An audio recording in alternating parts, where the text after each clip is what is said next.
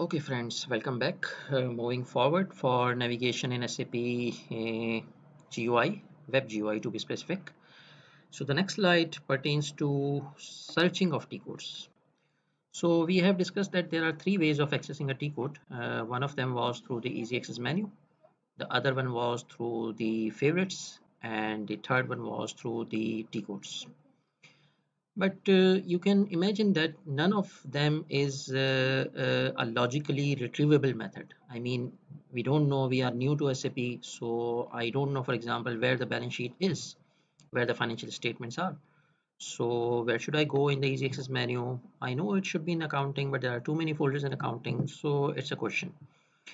I don't know it, so it's not in the favorites as well. So I cannot access it from the favorites. And even I don't know its T code because I'm going to access it for the first time. So practical way to do it is just to Google it, because if you just Google T code for blah blah blah blah, you will find so many relevant answers. But if you want to do it within the SAP system, then there is a T code to search a T code. Try to comprehend what I'm saying. There is a T code, there is a transaction to search another T code. So there is a transaction to look for other transaction, and the code of this transaction is search underscore SAP underscore menu. So this is actually a T code to look other T codes. So I just type search underscore SAP underscore menu and I pressed enter. I'm taken to a screen, a pop-up screen where the system is asked what to search. I want to search FB03. I know a T code, for example, or let's start with a scratch. I want to search financial statement. That's what I want to search, financial statement. Continue. And the system comes up with a very huge, a very big list of outcomes. If you see towards the right scroll bar, you can note that this is a very big list, right? So there are many pages for this list. We can go down and we can browse this list. So you note that this is a large list. Let's try to comprehend, let's try to read it. What does it mean? It means that the word financial statement appears in the easy access menu if you go to accounting. So we need to read it from the bottom up. You need to go to the accounting folder, then the financial accounting folder, then the general ledger folder, then the periodic processing folder, then the closing folder, then the report folder, then the general ledger reports folder, and then there is a link which is worded financial statement cash flow, and you see no T code for it. It means this is not a transaction, rather this is the name of a folder, because a folder doesn't have a T code. So there is a folder with the name financial statement which we were looking for, which can be accessed by this menu. You go to accounting, you go to financial accounting, you go to general ledger, you go to periodic processing, you go to closing, you go to report, and you find general ledger reports and financial statements. That's a folder. So just to check whether it is really the case, what I can do is I can open another session. So I can just copy this hyperlink. I go to a new session in the Chrome and I type the hyperlink, and I have another session of SAP GUI. I can work here. So let's search. It says accounting, financial accounting, general ledger, periodic processing. So let's go there, accounting, financial accounting, general ledger, and then periodic processing is the folder I have to look for. Here is periodic processing. Then we come again, closing, report, general ledger reports. So we need to find a folder for closing within the periodic processing. Here's a closing, then reports, then general ledger reports, and here is the financial statement cash flow folder. So this is exactly locating this folder, right? So this way we can actually make sense of the other entries as well. If we see the second entry, there is a corresponding T code with the second entry as well. It means this is not a folder, this is a transaction. Where can we find it? Let's try to navigate it. So it's very difficult to, I think I should minimize it a bit more.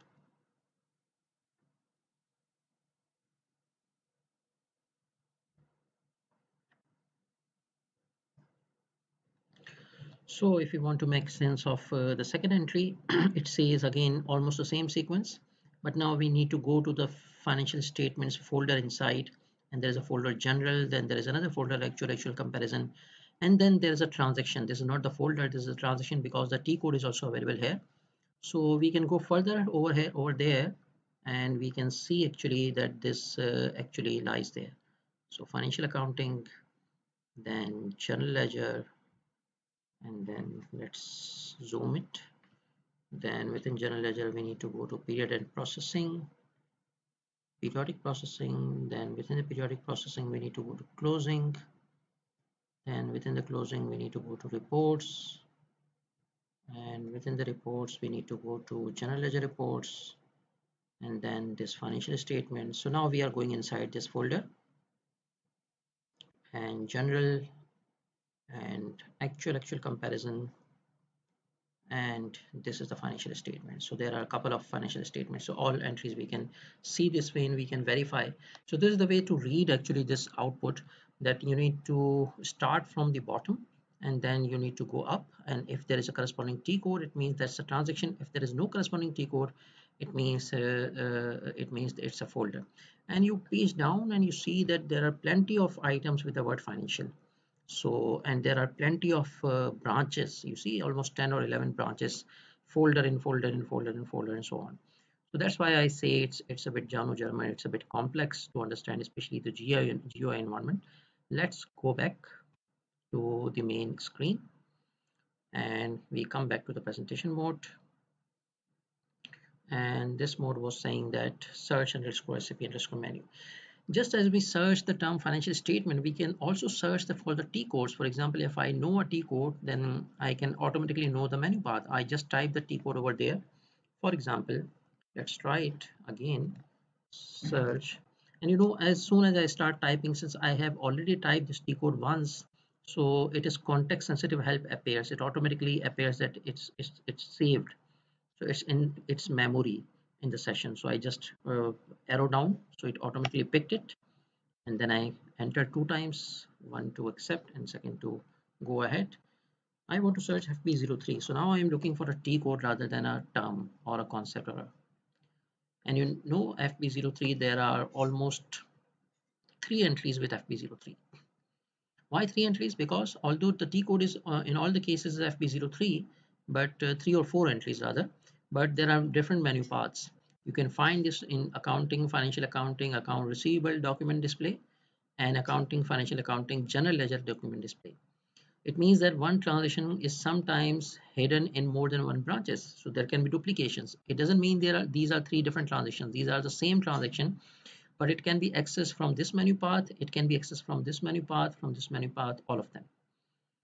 So we can search for any key term, or we can look for any T code through search underscore SAP underscore menu. Let's move forward. Then something about the document design. I skipped this slide for the timing because when we shall discuss the financial accounting in detail, we shall see what the header, position, date, overview and position details mean. So I skip it. And coming on to help. So how can we utilize help in SAP context? Again, coming back to the screen, there are 3 types of help that SAP delivers, right? The first help is known as F1. So for example, I go to accounting and financial accounting, general ledger, document, and display. The same thing that we tried for the first time. So we shall be making use of this T code quite often because it's a very important T code.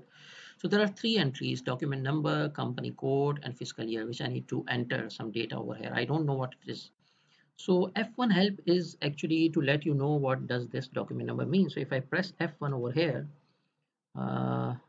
you will note that the system will show me some help. It might take some time. So there is a help, right? It took some time. It says accounting document number. The document number is the key the system uses to access the accounting document. The document number is unique per company code and fiscal year. When entering an accounting document, you can specify the number manually, or it can be determined by the system from a predefined area, number range, the relevant area for document numbers, blah, blah, blah, blah, blah, blah. We are not interested in making sense of this information. We are just interested in understanding how we can use F1. My personal opinion is that most of the times the F1 help confuses more rather than it clarifies anything. So it's not that user friendly. So we need to be very much into the system in order to understand this help, and it takes time. Initially it's difficult to realize. Similarly, for the company code, I press F1. Let's see what happens. On the company code field, I pressed my cursor. I kept my cursor and pressed F1. It says the company code is an organization unit within financial accounting. Again, a help which is of no help. And then fiscal year, similarly. So any field, you can just put your cursor over there and you can press F1 to call some information about that particular field. Let's go back. Let's try to make sense what this OK code OK box or command box is. I don't know what it is, for example. So I press F1 over here. The system should display some help about it. So this is the command field, and there are plenty of things which have been mentioned, but keep in mind that these won't work here, although some of you who are very keen to explore various dimensions of the system can try them, but they won't work in web GUI. They do work in resident GUI. If you access the app SAP system through application GUI windows, not the web GUI. But again, the help is same. It should be corrected for the web GUI, but it is not. This is another German feature. So this was F1. The second level of help is known as F4. Let's go again to FB03. And you see, if I put my cursor here and if I put my cursor here, there are some differences. Can you note a difference? When I put my cursor here, there is nothing on the right hand side of this field. But when I put my cursor on the company code field, there is a lens, there is a fine type of button over here. So this is the second level of help, which can be called either by clicking this button or which can be called either by pressing F4. Both are same. When you press F4, what system actually does, I pressed F4, the system actually shows you list of potential values, right? So because there are some fields where there is a list of potential values, there are some data fields for which there is no list of potential values. For example, if you are going to type a country, whenever you type a form on a website, the country is not something open. You cannot type anything you want in the country field, but there is a list of values behind the country. So you need to select among the 220 countries or so. So sometimes there is a drop down menu, or sometimes you start typing and the system automatically shows the name of the country. So that is the purpose of F4, that whenever there is on the back side there is a list of values, then F4 actually shows that list of values so you can select among them. But whenever on the backside there is no list of values, for example, in the document number, you saw that there was no find button over here. There was nothing was shown. So even if you click F4, nothing will happen because there is no list of values. Just like the system website, on website, there's sometimes some websites ask you for your name. So when you type your name, there is no potential list of values. You can type anything you want. But when you type country, there is a potential list of values. So F4 works everywhere when there is a potential list of values. And you can see here that for the company code, we have 11 values. We have, these are the company codes, and these are the company names, these are the cities, these are the currencies, right? So we can choose any one among them. For example, I want to choose this one, Global Bike Inc. US. I just double click it and the system takes it. So if I don't know the code, I can just call this information through F4 or this button, and the system will show me the list of potential values. If I do the same F4 here, there is no button over here, so I just press F4. Let's see what happens. Status bars, SAP is saying something, no input help is available. So there is no input help available, there is no list of values. Similarly for fiscal year, should there be a list of values or should there be no list of values? Although there is no find button shown here, let's try F4.